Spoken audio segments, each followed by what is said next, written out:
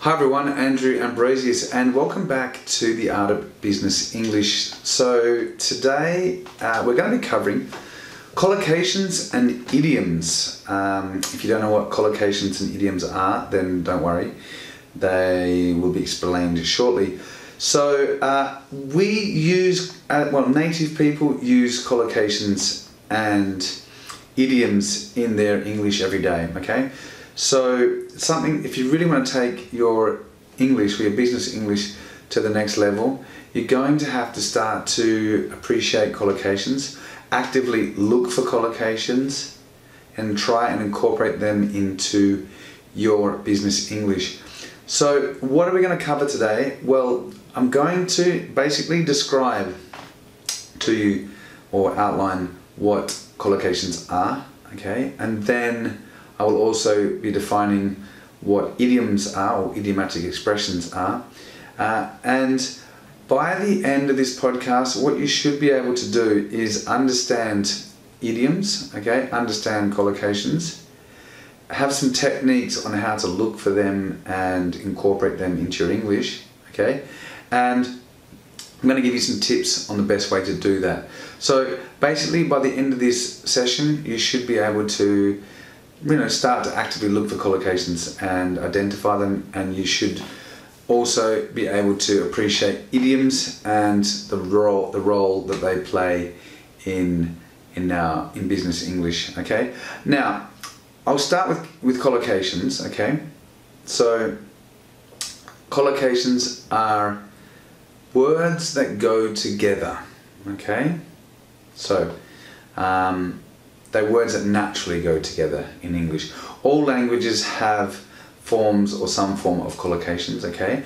As well as idioms. I mean, all languages have idiomatic expressions, and we'll look at some of those later. But with collocations, they're words that really go together well, okay? And they sound normal, or they sound very natural to native speakers.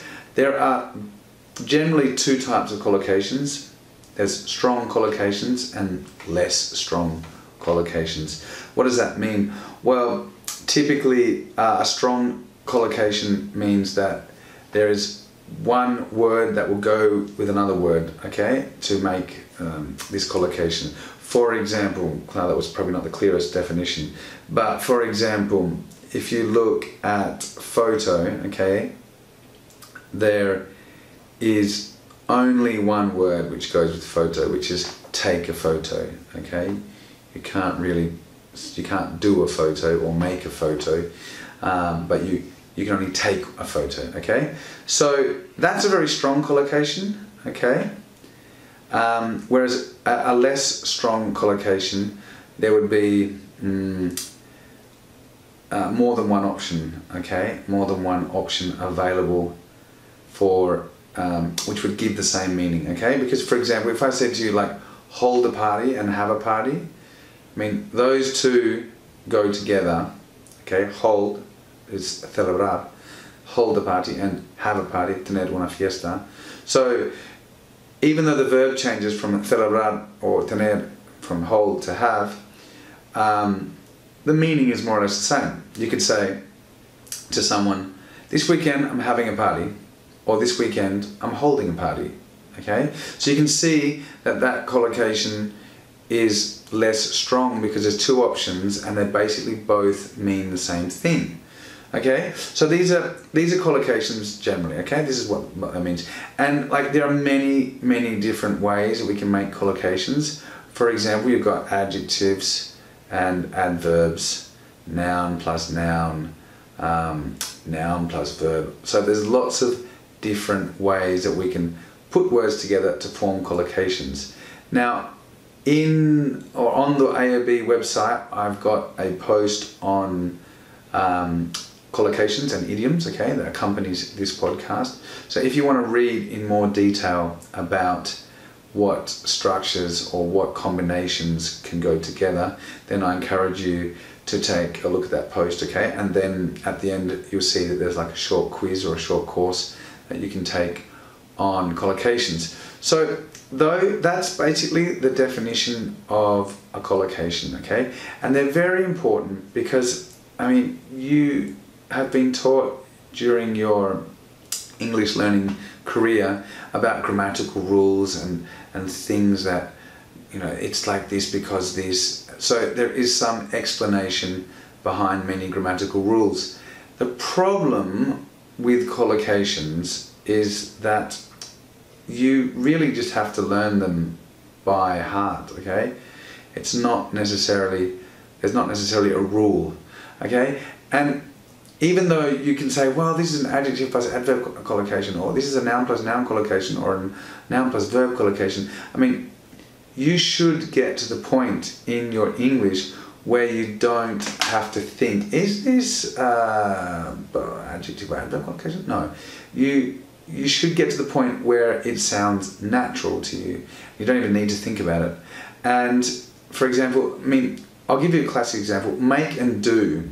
Make and do are very problematic for Spanish speakers because in make and do is the same verb in Spanish. It's like hacer. So, you know, you say in English, I'm going to make a cake, but I'm going to do my homework. So a lot of people, especially those coming from a Spanish-speaking background, they can often get the collocation confused. Okay, they can say, oh, I'm going to make my homework today. And you can't make your homework because make does not collocate with homework.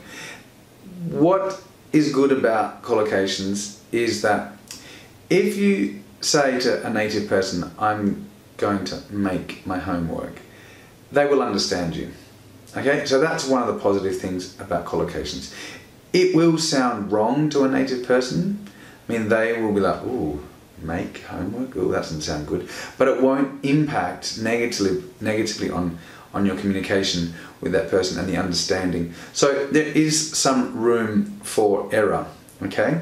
You do have a bit of leeway. We say leeway. However, if you want to sound native, if you want to take your English to the next level, you really have to work on these collocations and you really have to make sure that you don't repeat these common mistakes, okay? And it's not that difficult, it's just a matter of memorizing and learning them, and through repetition, okay, and exposure and contact, you will start to just take them on board and start to incorporate them into your language, and you won't make the same mistakes again, okay? So make your bed, do your homework, make a cake, okay? Do some exercise. All of these things are collocations, okay? Now, how can we improve our collocations? Well, there are many ways, and I would like to discuss those together with idioms, because basically the techniques for learning and improving collocations is the same for learning and improving your idioms. So if you guys don't have any more questions, or if you're clear on collocations, I'm going to move on to idioms, okay? So idioms are similar to collocations, that's why we can teach them together. But idioms are generally groups of words that go together, okay, to form expressions. So they are a little bit different from collocations. For example, if I say do homework, okay, it's very clear the meaning on what I'm saying, okay? The meaning behind do your homework is clear, okay?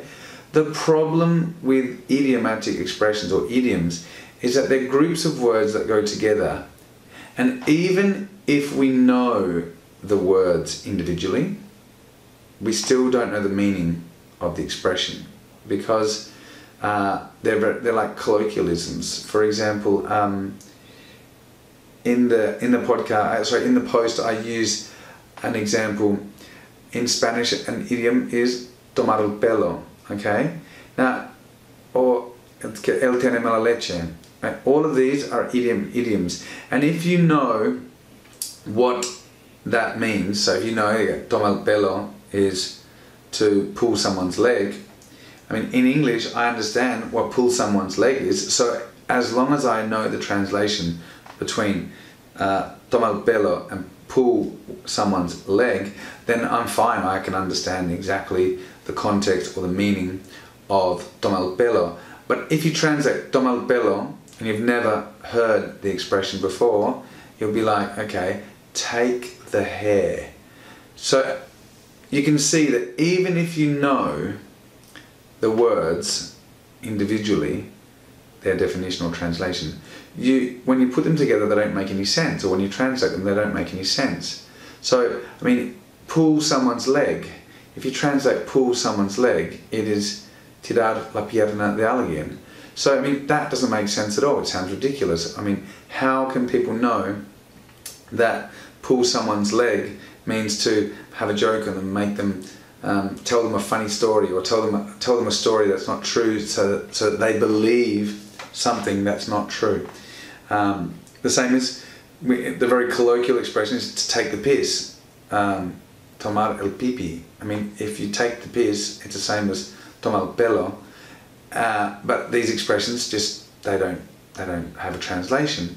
So idiomatic expressions, you need to be very careful with them, and you really will get confused because if you don't know the meaning. And native people would use them all the time. They're very common in business, they're very common in everyday English. So the ways that we can learn these expressions, okay, are related to, well, the way we can do this is by, well, there's several ways, okay, I'll go over them. And they're the same really for, idioms and collocations, okay? So the first thing and the most important thing is to read. The more you read, the more contact you have with the English language. And it's an easy way. I mean, if you don't have the opportunity to talk to native people, or if you're not surrounded by native people, or you're not coming into contact with native people, then reading is a great way for you to have this exposure to real English. And if you read, you will come across many colloquial expressions, okay? And furthermore, you'll expand your general vocabulary, okay? And it's a good way to absorb and take in structure without actually realizing, okay? So reading is a top thing to do, okay? It's one of the most important things you can do. But when I say read, I mean you have to actively read. This is the difference. If you want to be a good learner of a language, you need to be consistent and you need to actively participate in your own learning. What do I mean by that? Well, if you read something and you see an expression, then write it down. Extract it from that document. Make the effort to have a list of collocations or idioms or new vocabulary. And you know, once you pull it out, then review it and try and incorporate it into your language.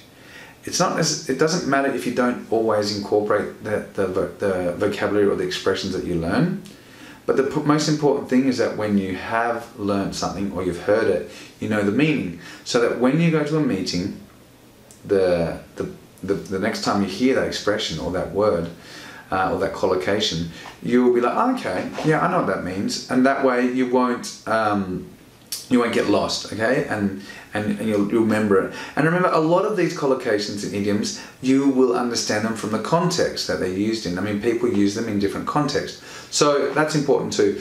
So the second thing that you can do is try and copy native people, okay? Obviously, you need to have contact with native people to do that. But if you have got colleagues who are native, every time you hear them use one of these expressions, ask them what it means, and then you can copy what it is that they've said, okay? And then you can use it. Again, if you see it in emails, I mean, a lot of the email communication has idiomatic expressions in it, or it has collocations. So again, actively participate in your own learning. If you see an expression, then extract it from that email, okay? So that's a simple way to do it.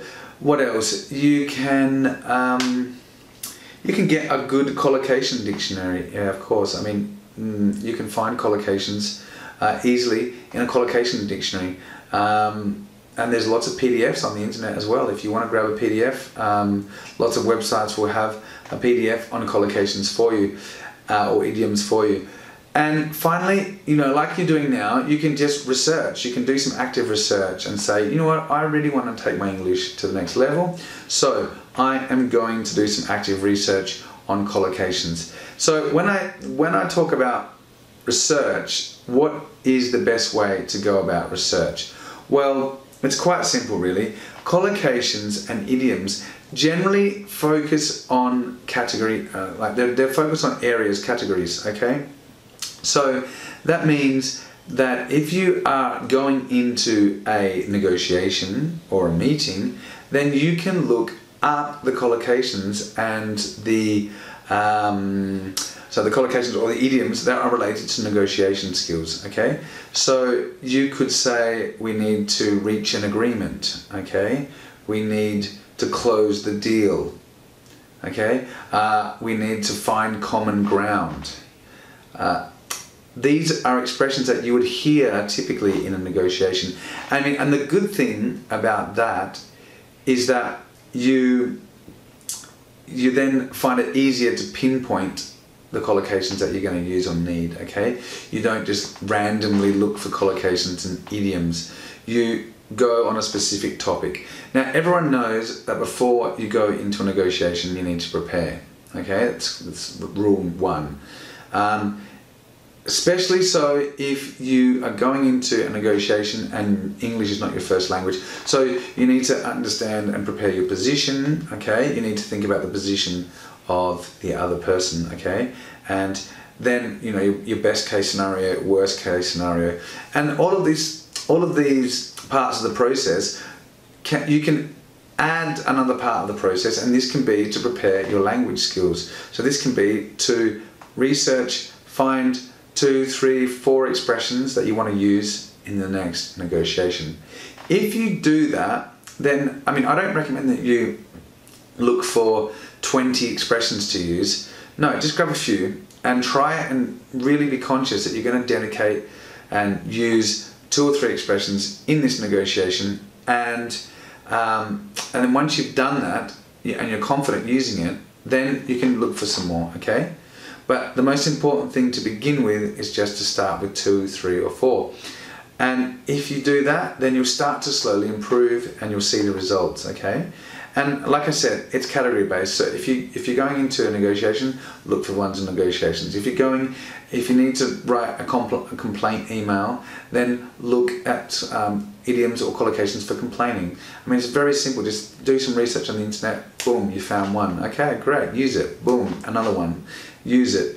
And once you've done that, you'll be good to go. And then you'll slowly develop a bigger collocation or idiom list, and you can review that every now and then.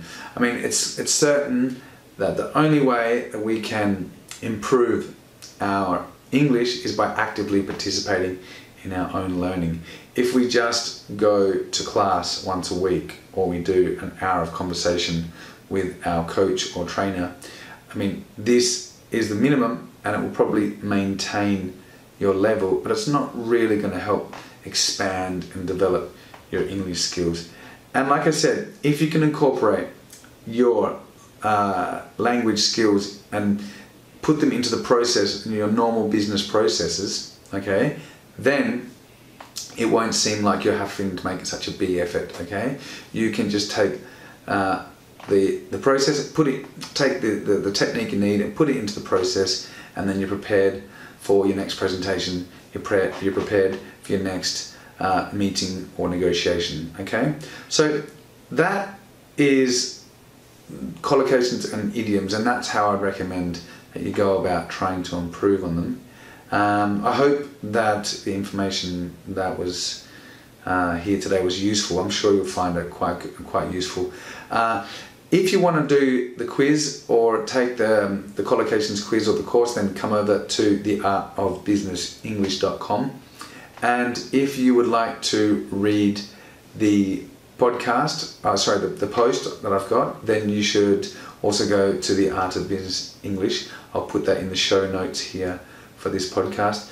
And if you have any questions, please by all means put something up on the AOBE Facebook page. I'll be more than happy to reply to your questions or comments on that. And otherwise, have a great day and good luck, and keep going forward with your business English. Thanks, and I'll see you in the next episode. Bye.